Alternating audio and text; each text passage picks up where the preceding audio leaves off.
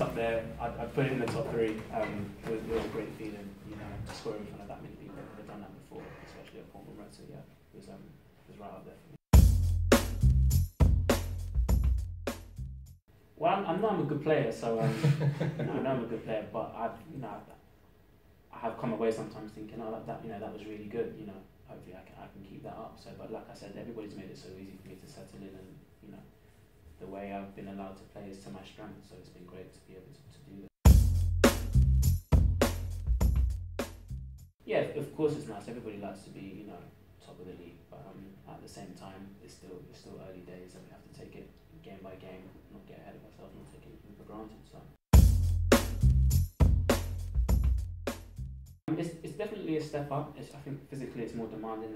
There's a bit more quality as well, but at the same time, you know, a lot of these players here, you can see that they've played higher than this level as well. So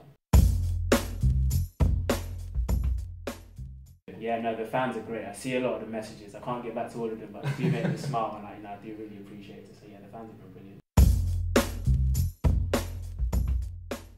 I think I joined it when I was 11, didn't get a pro, so I got released at 18, and then went over to Colchester. But in terms of like experiences and stuff like that, you know, playing all over the world there, playing with really good players, making lifelong friendships, it was great for me. That must have been tough. You'd spent almost half your life there when they released you.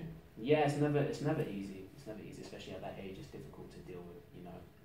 But with good people around you and a determination, it shows, you know, you can get back to where you want to get to.